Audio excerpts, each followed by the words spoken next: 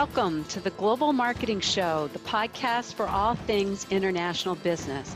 I'm your host, Wendy Pease, president of Rapport International and a translation expert. Come along with me today as we talk to an expert in the global marketing world about facing their biggest fears, hearing about mistakes they made or saw, discussing best practices, and sharing fun travel, language, and culture stories.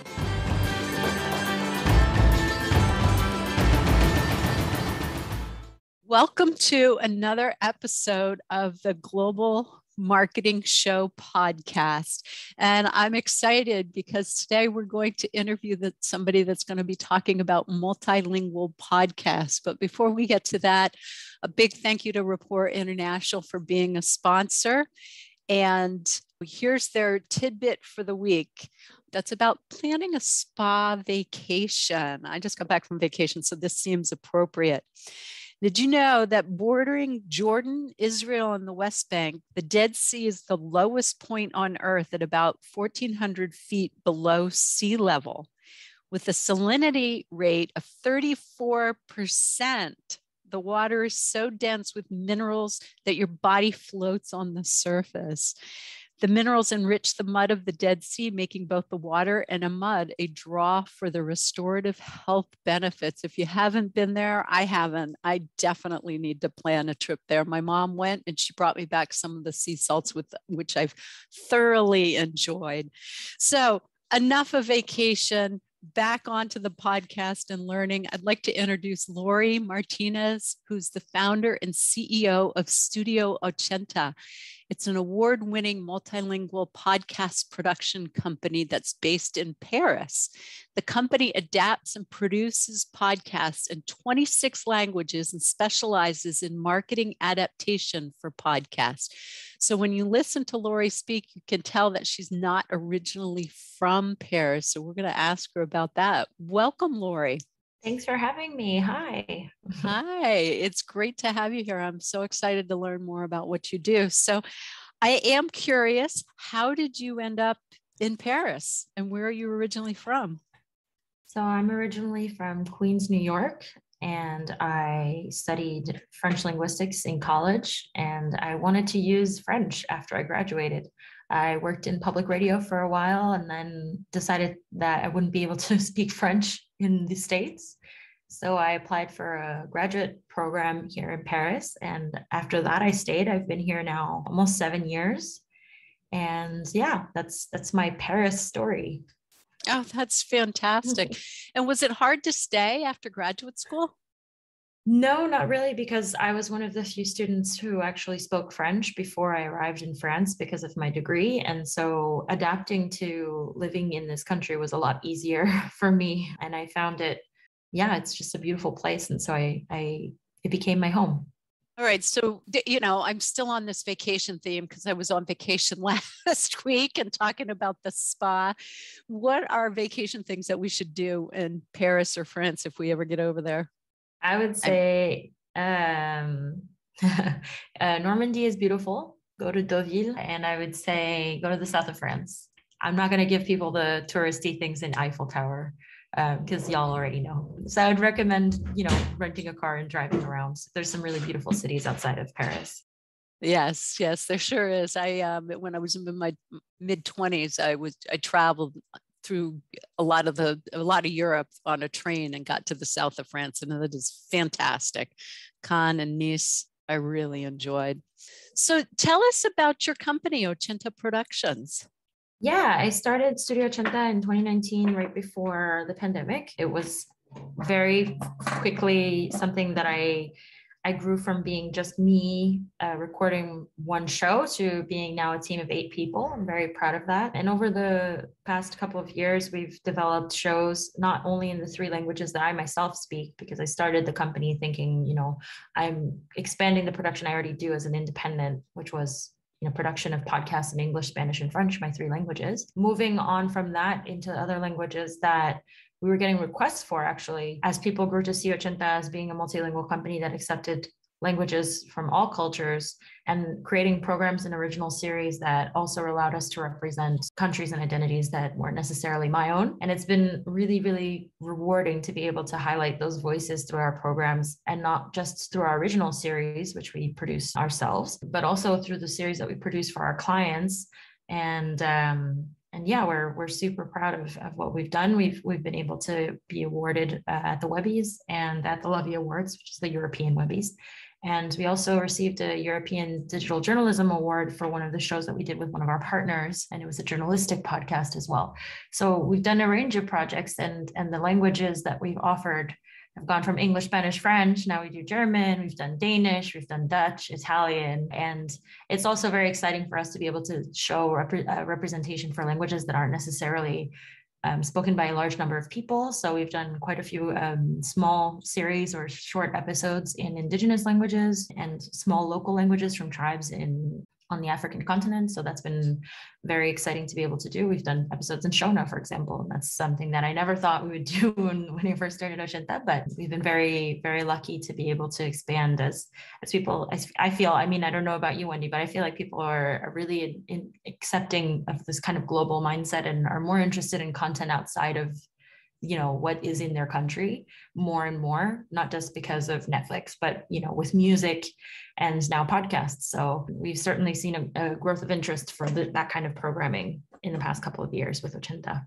Okay, so explain to me more. Like, I have a podcast and I do it in English. I'm biased on this and I might have some insight, but I'm going to ask it because I want to hear your perspective. So I have a podcast, I do it in English. How would I even go about doing it in Shona? And why would I want to do that as a podcast host? So as a podcast host, the question wouldn't be, will I do it in Shona? It would be more, what audience could benefit from having this content? And what is the added value for them in that new language? So a lot of people in the States will immediately think of Spanish as being a really valuable language because there's a lot of Spanish speakers in the US. And for that, I would say, you know, thinking about how your content could be valuable for the Spanish speaking listener.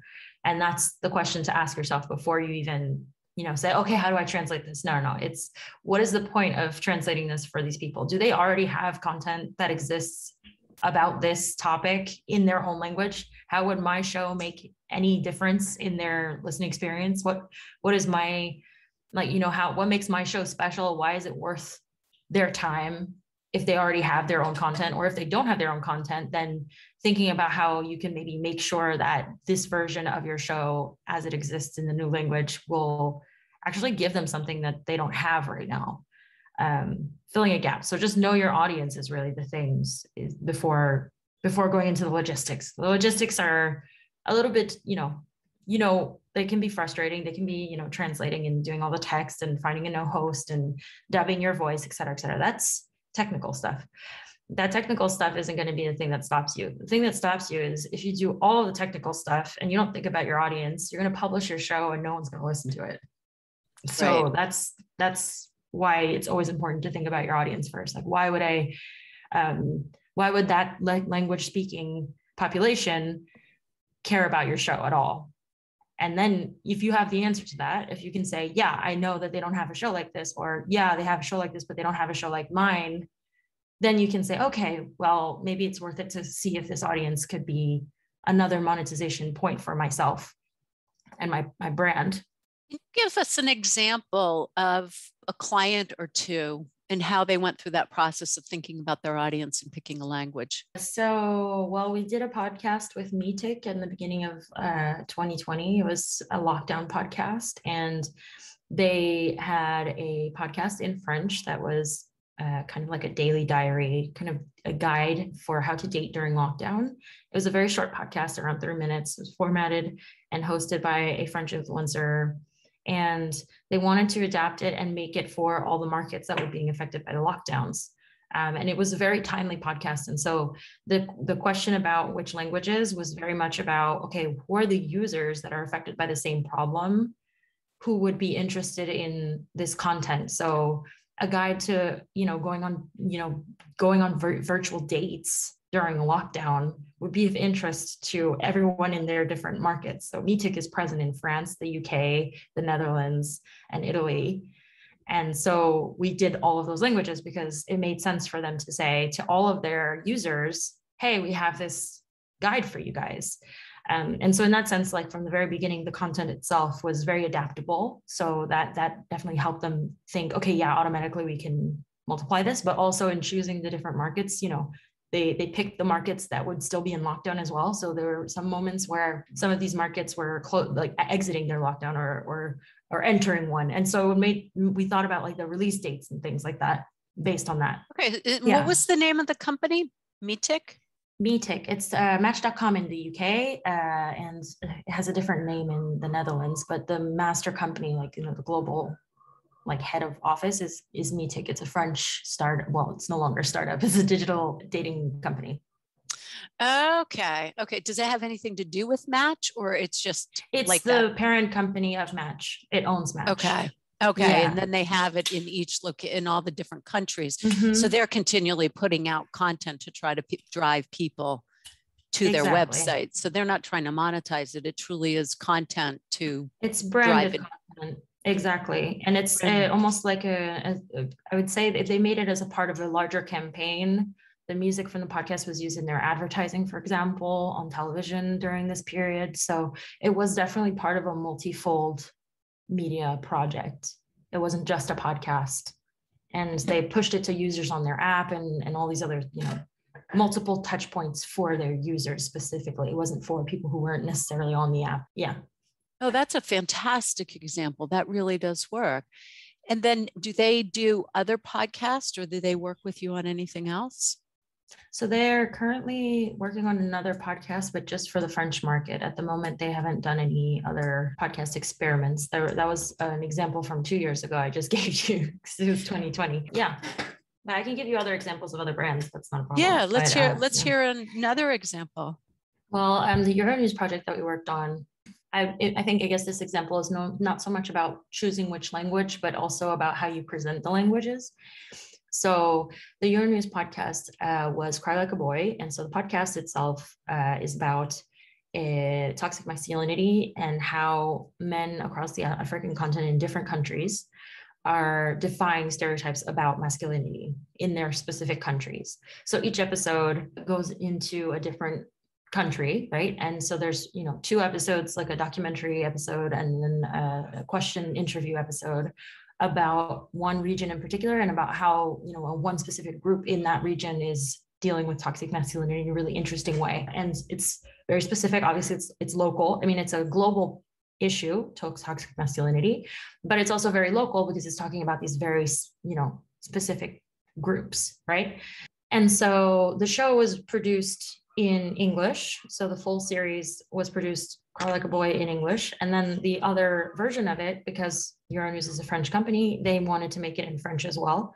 And so from the beginning, it was conversations about, okay, what would the title be in French? How do we adapt the English scripts that we are producing into French? And how can we make sure that it flows well? Like, how can the storytelling be changed so that a French listener will enjoy it? Because French journalism, like the journalism tone, is not the same as an English tone, for example. And so the way that the stories were structured in episodes, sometimes we had to change the order of things for the French version. And the other thing is, because each episode took place in a different country, we also had local voices. And so those voices had to be dubbed from the local language. So, Kirundi in Burundi would have to be dubbed to English and also to French. And so making sure that those little quips and those little sections of the text would still be, true to themselves in the new version. So, coming from the English produced piece and then adapting it into the French. And we did it all at the same time. So, we're producing the English version with the entire, Euronews team that was working on this from France, the UK, and also like in the different countries. So we had someone in Liberia, we had someone in Burundi. It was quite the international project, but the great part of it was that we were really able to adapt the content as we were making it. So not so much taking something that existed already, but rather creating something that was already global. And we're very proud of it. And it did get an award. So it was a success. And so we're very grateful that listeners enjoyed that experience and it didn't feel translated. That's one of the feedbacks that we got, is that when, you know, listeners are checking it out in French, they're feeling like it's a French show, because we definitely worked with French journalists to work on the scripts and translate them and adapt them. So yeah. So one of the things that you said in the middle of that great story, because Euronews and then reaching out on all those different things on such a hot topic, you mentioned that journalism differs in France versus English. And that was it UK English or US English that was working on that? I would guess it's UK. It's European English. It's the Globish, if you will. Yeah, as a journalist myself, coming from the American journalism side, and my training is that, we are taught the inverted pyramid in terms of telling a story, right? But with the French side, you get, it's more of a rectangle. So you have a lot of different details. You're not necessarily getting to the heart of something very quickly. But what the cool thing is, well, I mean, you're not getting to the heart of something very quickly, but it's a really interesting, you know, development of the story. It takes a little bit longer to get to it. And then it feels more complete by the time you get to the end. Whereas in the English, you know, you're giving a lot of details at the top and you're getting to like the least important stuff at the end. And what ends up happening, podcast is actually something that crosses the two of them.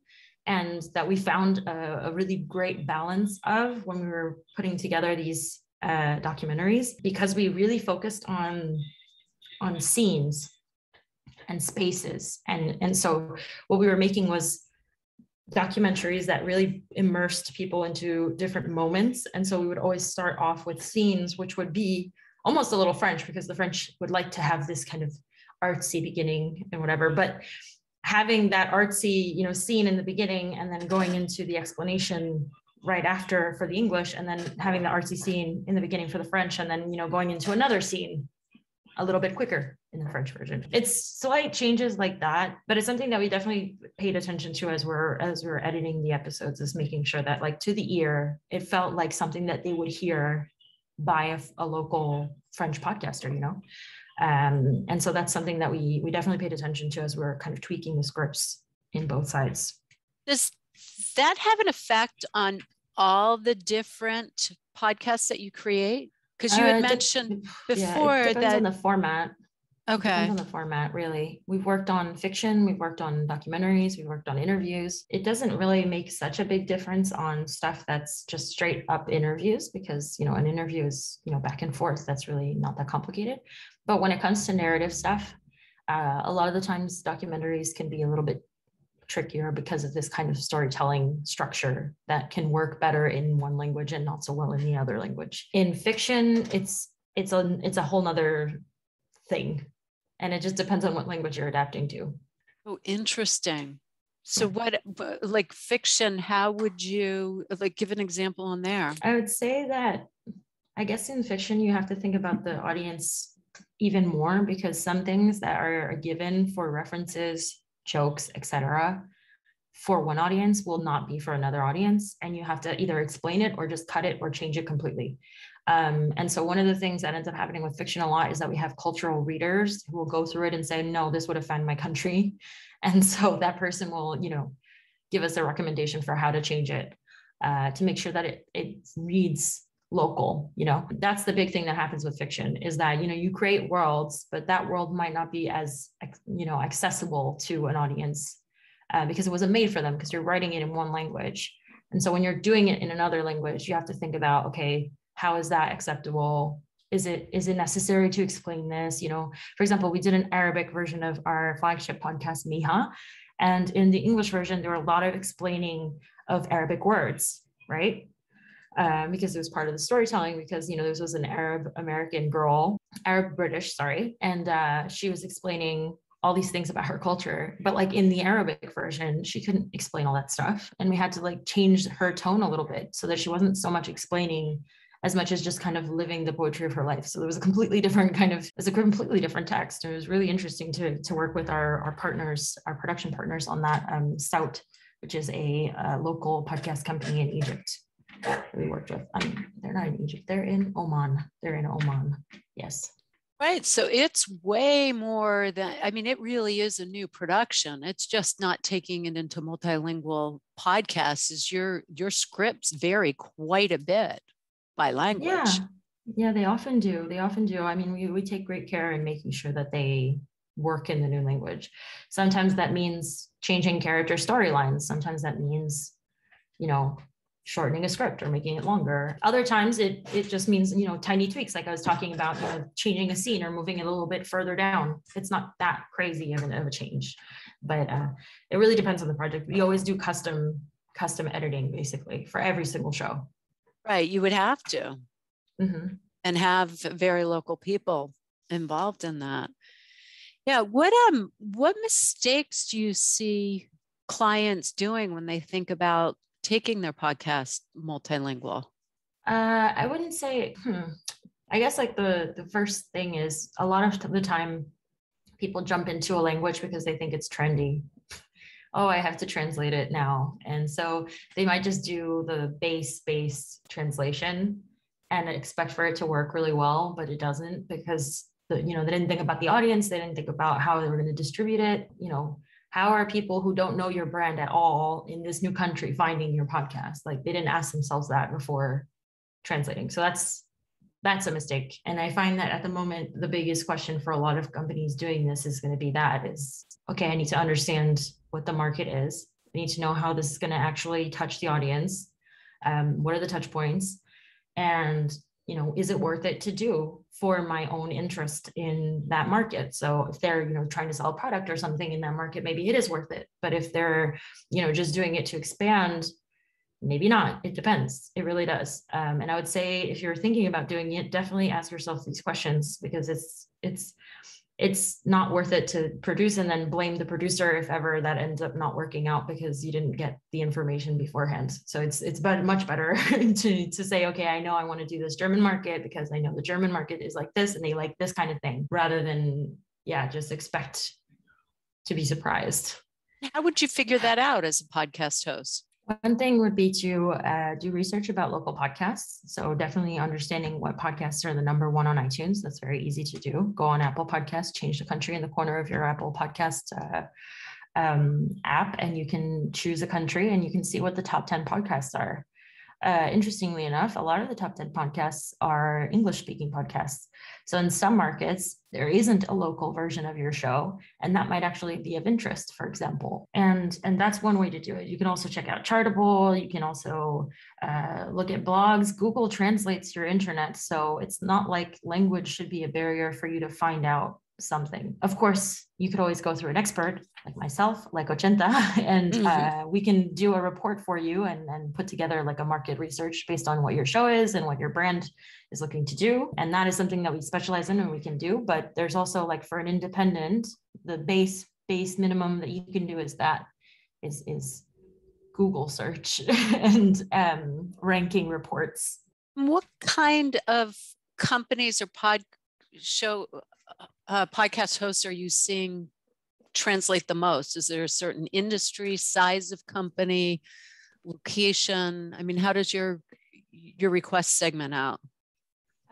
We have a lot of European requests, but that's because, you know, in Europe, everything's automatically translated because you have so many languages. So the mindset about translation is completely different in Europe. Whereas in the US, it's like, oh, should we even try? In Europe, it's like, well, we should definitely at least have this in more than one language, which is interesting. So there definitely is more interest there. There's a lot of global companies that have internal podcasts that they have for like their, what do you call it? Their employees? Yeah, they're global staff. And so they have to have a version of a show in Russian, Chinese, Spanish, etc. And having that availability is also something that we work with. But it depends on the market, but I would say that it's pretty varied. Global companies is really it.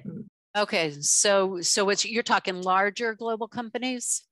Yeah, larger global companies. It's not so much startups. Startups aren't going to do that. It's more, you know, global brands, companies that have at least one footprint in another country, so that when they do launch this thing, and going back to the Meetic example, you have a media manager and a PR company in your local market to promote your show, because you already have a system in place to promote your program and your content and your media. So when you launch the show, it shouldn't be like launched into the ether, especially if you're a global brand, you know. So Right. that is something that is actually really helpful for companies that are doing that. And you know, other people who are already doing a lot of translation is, you know, the platforms. So Amazon and Spotify are doing quite a bit of that. iHeart is already starting to do it because they're seeing that, you know, the global market is developing more and more, and you know, markets that didn't have any podcasts a couple of years ago are now having a boom. Monetization is following right swiftly, so you know, they want to be the first ones there, and that's really smart to be the first ones to get into the pie of the global markets. And so that's what's happening. What I'm seeing is, you know, there are specific languages that are of interest. You know, German is very interesting, Spanish is very interesting, and some of the other, you know, Asian languages like Chinese and Japanese are drawing attention because they have really good podcast audiences already locally. So when you bring over, you know, American content and you translate it into Japanese or whatever, it actually ends up doing pretty well because they know what podcasts are already. Other markets don't necessarily have that. You know, you don't have to do as much pedagogy. I heard, I don't know, a few months ago that somebody launched a podcast in India and they spoke one of the Indian languages, and they started out in English and had a hard time getting the following. But then when he started broadcasting in his native language, his listenership skyrocketed because there weren't that many podcasts in that language. I'm sorry, I can't remember which one it was. And so he was able to develop a podcast that was really geared towards a location. Do you track the statistics of the podcasts that you track? And have you seen any perform better in other languages than they did in the original English or original language? Yes, of course. You know, some genres are more popular in some markets than others. And so we've seen some shows have more success in one language or another. For sure. That's not a surprise. The other thing when you're talking about the Indian, you know, example there, people will listen more in their local language, despite the fact that, you know, more podcasts are in English. This is a statistic that's changing, obviously, now. But because Apple was American and because all the podcasts in the beginning were English, a lot of countries only had access to English podcasts. And so, of course, they were kind of forced to listen to that. And if they didn't, you know, care to listen to that, well, whatever, you're not a podcast listener. But now local people are getting more access because, you know, programs like Anchor, like people are making podcasts with their phones, even if they're not the best quality, they're still in my language. And I'm going to appreciate that this person has made it in my language. It's made by a local person. It's made by, you know, someone that I talk to. And so that is actually changing the game for a lot of markets that aren't necessarily very well established, because now you have people who are making shows in those local languages. And so that's going to be the thing to keep an eye on, is that, you know, podcast languages that you wouldn't really expect, for example, you know, a smaller language population in India, Tamil, for example, versus Hindi. There might be more people listening to podcasts in Tamil because more people in Tamil Nadu will have access to the ability to make more podcasts in that language. So that is going to be super interesting to watch, and it's something that we pay attention to. You know, what are the popular podcasts in these markets? That's something that we're always looking at. Is it worth it to invest in that market? Is there monetization there, or is it worth it to just experiment in that place so that you can be the first experiment? That's something to think about as well. Can you give an example of a client where you were surprised by how well another language did? I won't speak to clients because I don't necessarily have all of the data, and I'm not at liberty to share data, honestly. But I will say that our shows, when we do them in multiple languages, it's certainly a surprise when something works better in one language other than the other. We have this show called Caper. We did in English, Spanish, German, and Italian. And it's a true crime series, and it's, you know, going into art heists around the world. Every episode is, you know, a different heist. And looking at the analytics across the board, the number one is Spanish, even though the show was originally in English. And the second insight that we got was that the number one episode for each show varied vastly. Like, you know, we had stories from the UK, and in the English version, the story from the UK was not the number one episode. It was the Chinese episode, for example. So, you know, thinking about that insight as well is like, well, would the English listener care more about an English story Not necessarily. But in Spanish episodes, they really enjoyed the Mexican episode the most. That was the number one episode, the story of the Mexican heist, I believe. And in the German, the same, all the Nordic stories, they really enjoyed them more than the stories that were, US, UK based, and so on and so forth. So it's interesting to kind of already see across the board across different languages, which is the most popular show. Which is the most popular version of it. And then also to see what do the audiences actually like to hear in those different markets? Like, what is the interest? We can do this with Ochenta because we do cultural shows, right? So we're constantly, presenting content in different languages and from international perspectives. And so we can see how, an Anglophone is going to react to one story and a German is going to react to the same story. That is so fascinating to me. And can you take that information that you gather from a show like Caper and then extrapolate that and put it over into other shows? Or is the content and the languages so different that you're always just measuring to apply it to the show? No, we use it too, especially with originals. They're our playground. We like to experiment with our originals. And so we use that data to help us choose to make other kinds of originals. Or, we'll decide, okay, we know that the Germans really enjoyed this type of story. So when we make another original show in German, we'll be able to say, okay, we know what they like. This is what happened with Caper. This is what we can do in this show. And also the strategies for promotion in each country are, vastly different. So we also apply that to new shows, regardless of what their genre is after the fact, All right. So tell us a little bit more about that and promotions. How do you promote and what do you see working that's different across countries? Well, it goes back to what I was saying before. Some countries are really developed in terms of marketing, and like the US, crazy development of marketing, obviously. And you can promote your podcast, you can have ad space, you can do what you will, pay for promo on platforms, et cetera, host feeds, feed drops, all of that. There's already a communication and language around that in the US. There is not one in the same way in other countries, especially in Europe, because one, depending on the country, they might not have an interesting relationship with advertising. Some countries do not like advertising, as a part of their culture. Like Americans love ads. We love the Super Bowl, but French people, for example, they're not into the ads. And so they might be more reticent to hear them or might not react in the same way as an American. So these kinds of insights really help us to give proper strategy to each show. And when it comes to advertising and things like that, some markets like Germany have a very strong advertising market, and it's very easy to kind of put ads on one show or another and promote a series. Whereas, I don't know, in Spain, it's not as easy because there aren't as many shows, and also the culture of advertising is different. So the way that I would promote on that would be a little bit different. I would go through, newsletters or something like that and use press contacts. One of the benefits of Ochenta is that we do have a lot of press contacts across Europe, because as a multilingual European company, even though we're based in Paris, and we do have international languages that we work with, and we have European clients. And so we were able to connect with press around the world, which is really cool. And so we use that also. That you do press releases or your contacts to get them to do a story about it. Yeah.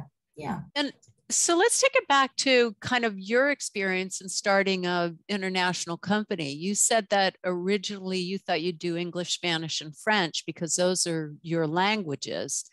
And then you got into some other languages. Did you have any struggles that you went through with that, or how did you evolve and then work through that? It was a wonderful experience, how it evolved. So let me tell you, Wendy, I started Mija as the flagship show of Ochenta. It was a podcast that I voiced myself in English, Spanish, and French. I wrote it, I translated it myself as well, because I only spoke those 3 languages. And I also launched Ochenta with 2 other series with 2 influencers. So I knew that when I was launching this, I wanted to have an automatic audience with those 2 series. And, Mija was an experiment that I was going to see if it worked. And also to use it as a capacity, kind of showing the capacity of Ochenta, we can produce in these 3 languages, as I have been doing for now, over 10 years, is producing in those 3 languages. And so, as I built my company, I wanted to represent what I was already able to do. And that was with that show. And what happened with that was that the show did really well, like surprisingly really well in all the markets. And something about the global story that it had and how different it was, because no one had done multilingual fiction ever in the podcast space. I mean, it was a surprise to everyone and a surprise to myself as well to see how it worked in these different markets. And so when it came to creating a sequel, I did not want to continue just doing the 3 languages that I spoke. I also didn't want to do the same story, because the story for the original series was on my own background, right? I had created a fictionalized version of my family's immigration story. So I wanted to go in a different direction. And I knew, as a part of my independent network of other producers, I knew another producer who's Chinese and French. And so I talked to her about what could be this possible sequel for the show. And we decided together to work on the Chinese Mija, basically. And so the story in the second season was written in French, translated from French to English, and then from English to Chinese, and also from English to Spanish. So it was the 4-language version of Mija, basically. And it was the first time I'd ever worked in a language that I didn't speak. I did not speak any Chinese when I did this show.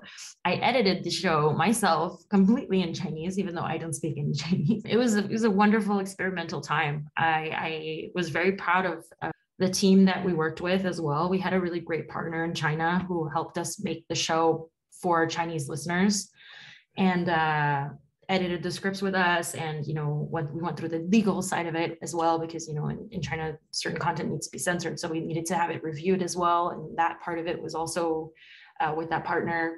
And no, we had an amazing experience with the translator and all of that. And so that was the 4th language that Ochenta was doing, and we got an award for that version of the show, and it went #1 in China, again because of this localization part of it.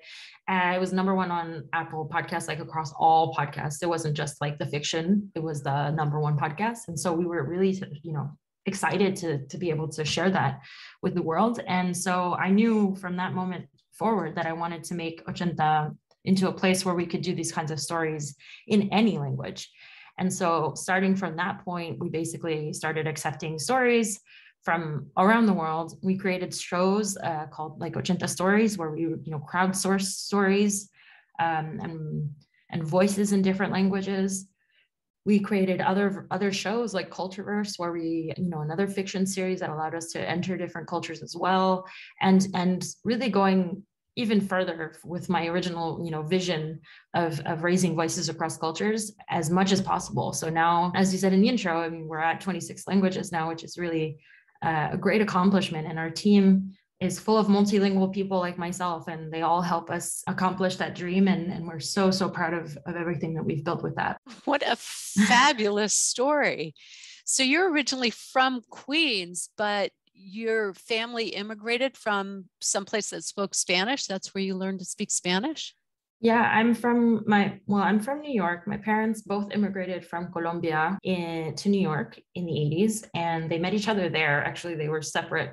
They separately immigrated, and they met each other in New York. And so I grew up speaking Spanish at home and English in school. And actually, the thing with Queens is, I don't know if you know anything about Queens, but it's like a galaxy. I went to school with people from around the world. Every other kid was an immigrant, like a kid of immigrants. So everyone spoke more than one language in my high school, for example. And I learned a ton of different phrases from all these other languages because, I would go to this kid's house and they'd be speaking Polish to their parents. I go to my friend's house, she'd be speaking, Portuguese or Vietnamese. And so I never like felt that was a foreign like concept to me to like hear people speaking other languages at all, because I grew up in that space. Like Queens is one of the places in the world with the most languages spoken in like the smallest like landscape. There's 800 languages in the Queens borough of New York. Wow. 800 languages. And so like, yeah, for me, it's completely natural to go in this direction. And, I talk to my friends back home now. I've been in France for 7 years. They're not surprised at all that this is the direction my company took, because I definitely grew up with that space and that vision.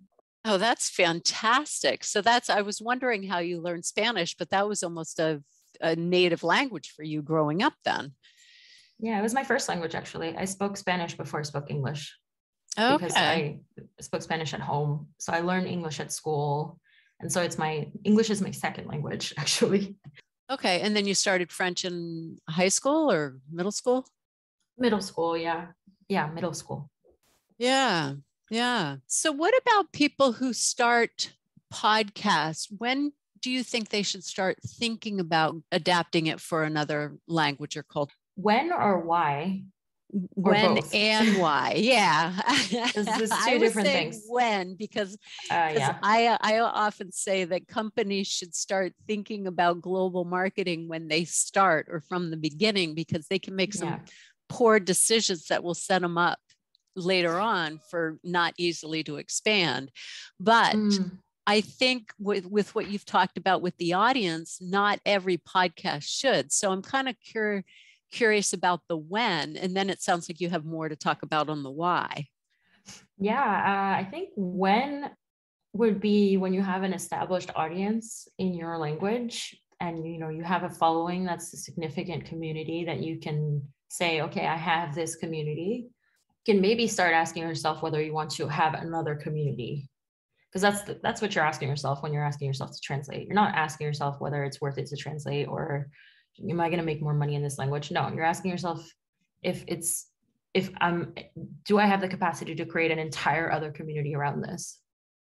So that's something to think about if you're an independent and you're thinking about this question. Is like, do I want to make another community? Am I able to cater to that community? Am I able to communicate with them? And what is my strategy with that community? Am I just going to do this as a translation and just leave it in the internet, in the web, throw it into the clouds? Or am I going to actually, make a thing for this? Am I going to create merch for this community? Am I going to make it, a new logo for this community? Am I going to, a new slogan, a version of me for this show, if it's a personal show? And so that's when the question of when is, when you're asking yourself, when is that, am I going to make another community?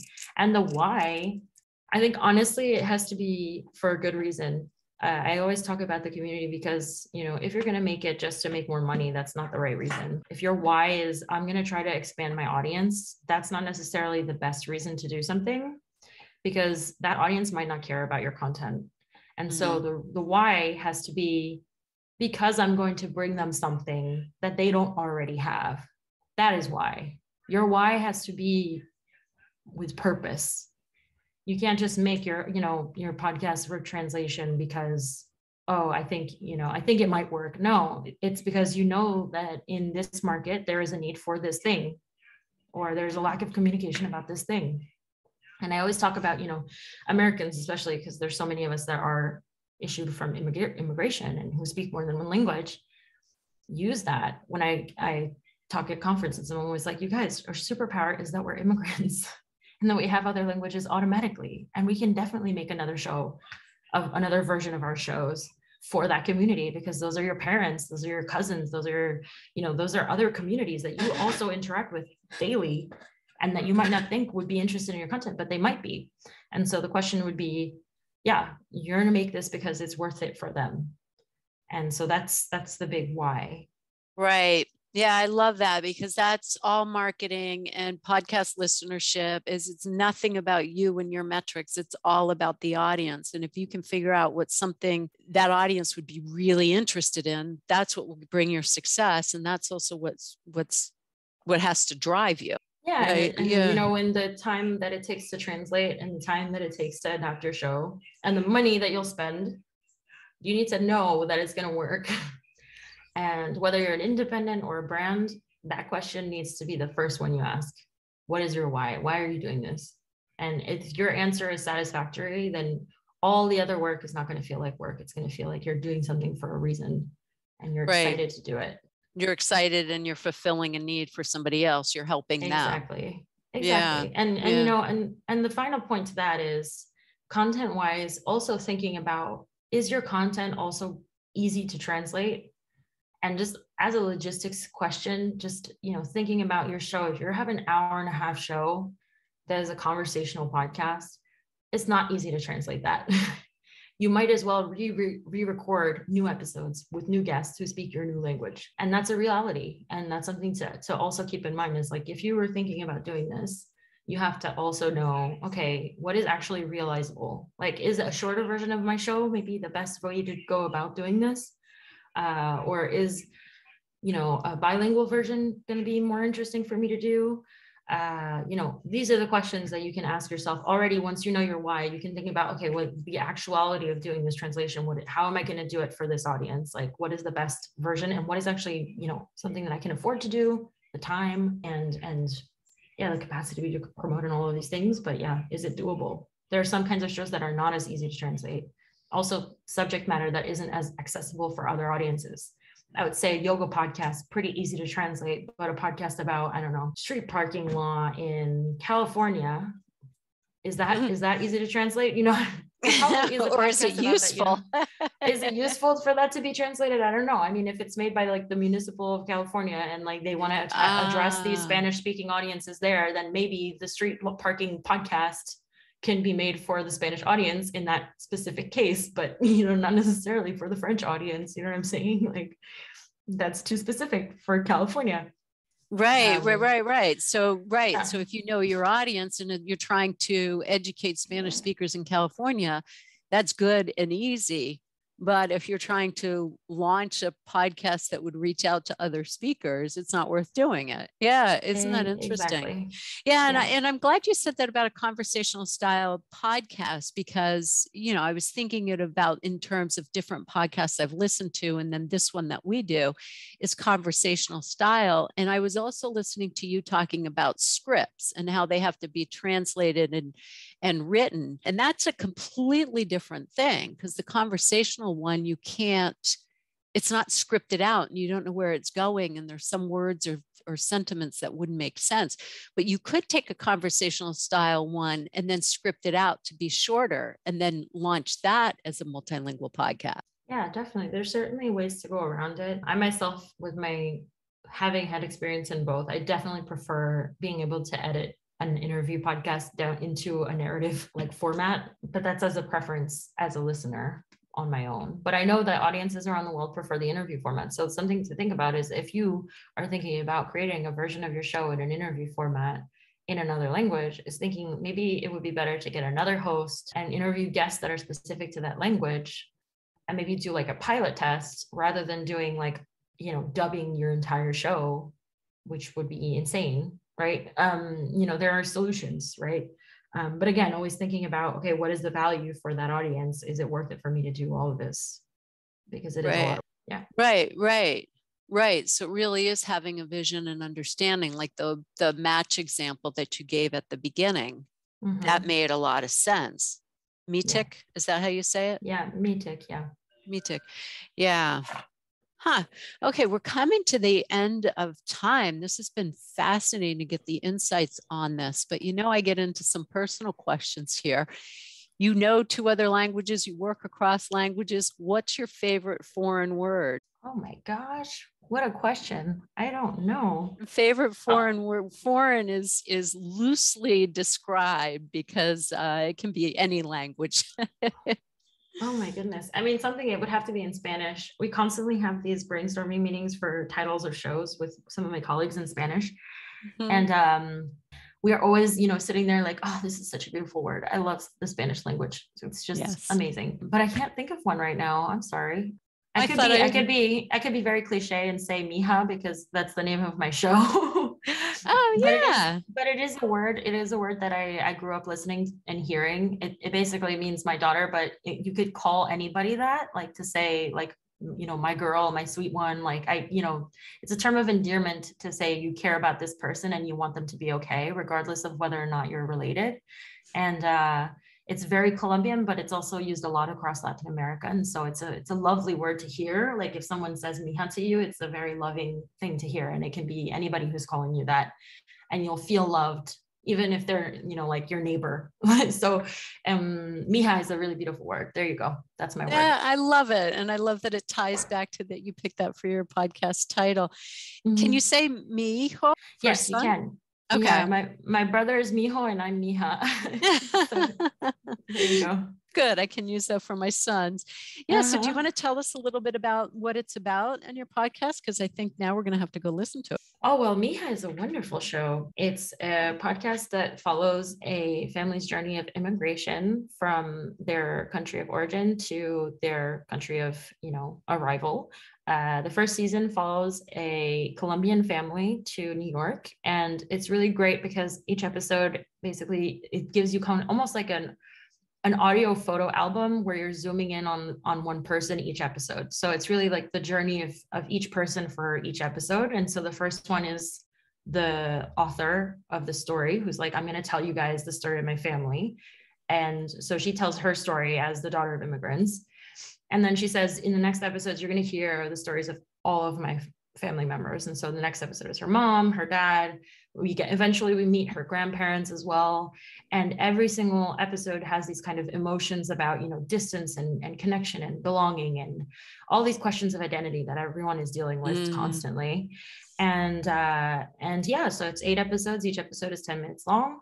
And there are 3 seasons now. So there are 3 different Mijas. So the first one is Colombian American. The second one is Franco-Chinese.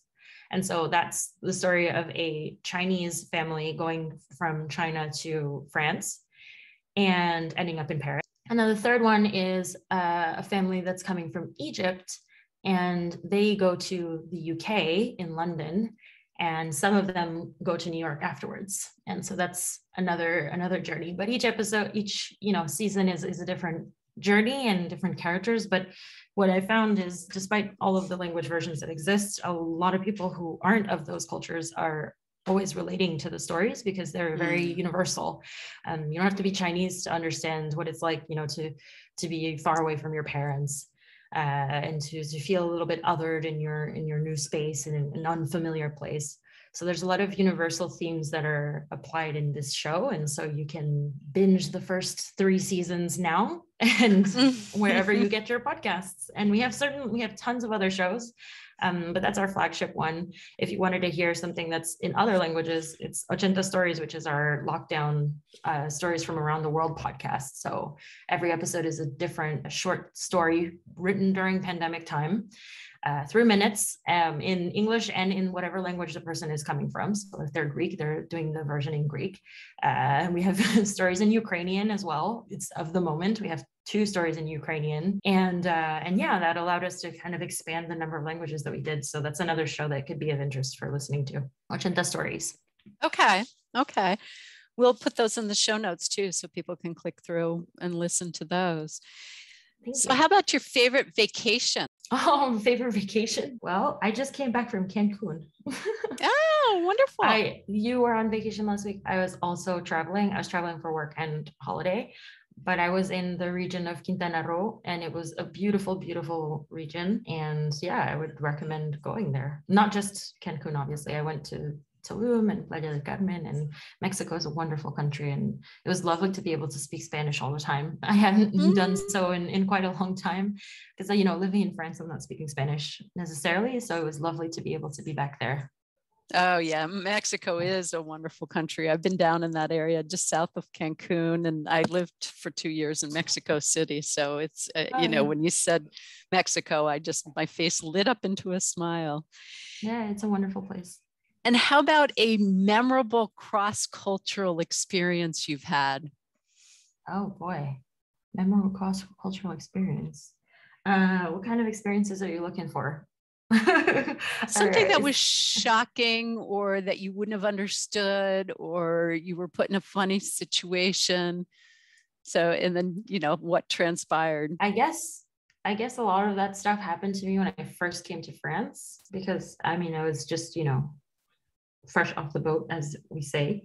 I had just arrived in France and I didn't really know much. I spoke the language, but I had this thing where sometimes people would assume that I spoke French so well that they thought I understood everything, because I didn't have much of an accent when I spoke it. And I didn't have an American accent when I spoke French. I have like more of a Latin accent. So like people just kind of don't assume that I'm lost. They got it. So I think with a client once, there was like an expression that the person had used, and I ended up saying something like they're avoiding the subject. And I used like a really big word.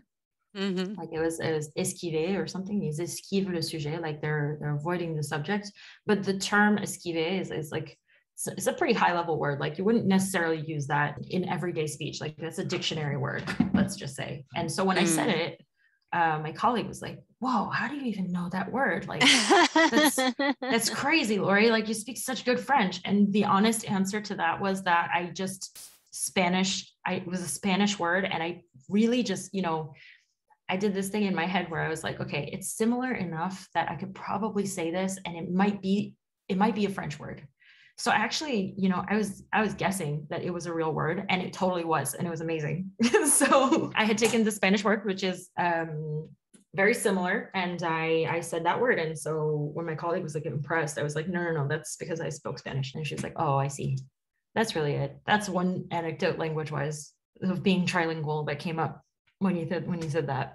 Right. And that's one that works, because I've heard about people trying to do that with embarrassed in English and adding the O at the end, embarazado, to speak Spanish. It doesn't work. It doesn't work. It means I'm pregnant, not embarrassed. So I'm glad that worked. Yeah. And what final recommendations would you have for people that want to have multilingual podcasts or work across cultures and language? Know your community, know the community that you're trying to address when you're looking at that new language. Always know who you're talking to, know if they like your content, your type of content, your genre, what exists already for them, and how are you filling a gap? What is the added value that you have for them? Always think of that community is basically my biggest advice is think of those people. Yeah. That's an excellent recommendation. How can people find you? All right. Well, you can find me on LinkedIn. My name spelled Lory Martinez. You can find me on ochentastudio.com, and you can also find all of our podcasts wherever you get your podcasts, and on our website, ochentastudio.com. So there you go. Okay. And once you spell Ochenta, so people... So Ochenta is spelled OCHENTA, studio STUDIO.com.